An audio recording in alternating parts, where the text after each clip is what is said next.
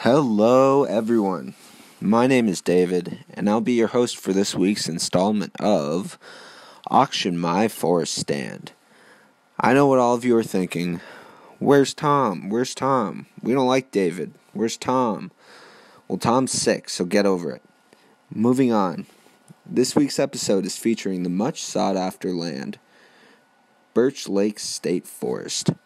It is a whopping 640 acres in area, located in Stearns County, and was founded in the year 1959 by local citizens and the state legislature.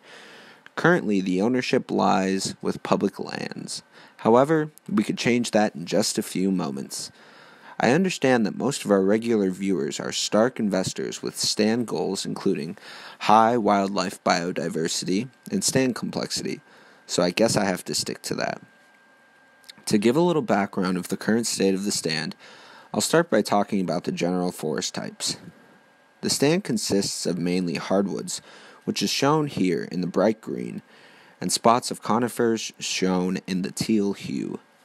Within the category of hardwoods, oaks are shown in the dark brown hues, and northern hardwoods are shown in the red hues. In the second visual, the white spruce tree is shown in the light blue hue, and the white pine is shown in the darker green hue. The dominant trees in this stand are bur oak, red oak, and northern pin oak. To see a little further into the structure of this stand, we can see in this next visual the different size classes. In the lightest hue of beige, in the bottom right is 0 to 1 inches diameter breast height. Then, in the next lightest hue to the left is the 1 to 3 inches DBH. Towards the middle left and the middle right are two plots of 5 to 9 inches DBH, and the surrounding darkest hue is all 9 to 15 inch DBH. Moving on to age classes, we can use the following visual to see how many this stand yields. In the bottom right corner, the brightest hue of green is shown as 1 to 9 years old. The slightly darker hues shown in the bottom right are in age class 10 to 19 years. The slightly darker hue surrounding most of the map is age class 40 to 49, and the darkest green hue is age class 75 to 99 years old. Along with these varieties of trees, ironwood is a common understory plant species. Like I said before, I will be operating with your goals in mind, which include high biodiversity of wildlife species and stand complexity. The objectives I will be suggesting to accomplish these goals are as follows. Because the stand is uneven aged and has a unimodal diameter distribution in the 9 to 15 inch diameter class, we will strive to achieve a reverse J diameter distribution with a Q factor of 1.1 to achieve the highest range of age classes.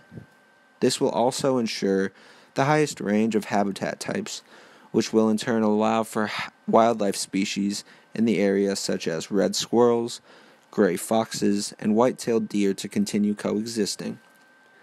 Because this land has been managed for timber since 1959, I will be assuming that there are at least some stags and coarse woody debris every acre. Because there are so many old-grown oak trees in the area, I suggest using single tree selection in order to remove any stags and coarse woody debris to make way for more growing space. Also, thinning trees that reach a DBH of over 12 inches would be a good idea to ensure that the stand does not enter the stem mortality stage of secession. However, I will leave shelter woods with reserves to ensure proper regeneration, probably around 2 per acre. It will allow for the stand to remain a low Q value. Because I aim to increase the stand complexity, I will also suggest controlled burns of the understory every 10 years to foster 5 distinct age classes. In doing so, it will allow for fire-resistant trees to further disperse their seeds and form well-spaced age classes. I know, I'm almost done. The most desired future conditions will include 5 distinct age classes to foster the most diverse habitat and structural complexity and a Q factor of 1.1 to ensure that there is a more equal distribution of age and diameter. We also hope to keep the relative density index in the C stage. This will ensure that the stand is not in density-dependent competition and growing at full potential at all times. Well, that's all from me, folks. This has been a regular installment of, let me hear you say it, Auction My Forest Stand. Now, let's start the bidding.